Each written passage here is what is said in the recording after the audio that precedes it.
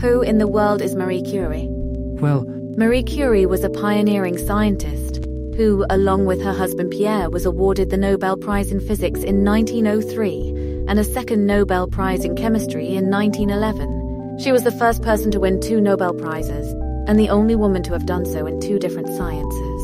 Born Maria Sklodowska in Warsaw, Poland in 1867, Curie studied in Paris, where she met her husband-to-be Pierre Curie. Together, they conducted groundbreaking research into the recently discovered phenomena of radioactivity. Curie was the first to coin the term radioactivity, and she also discovered 2 elements, polonium and radium, and established the theory of radioactivity.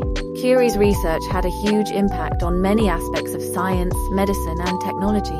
Her work revolutionized our understanding of the atom, and her discoveries led to the development of X-rays, radiation therapy, and nuclear energy.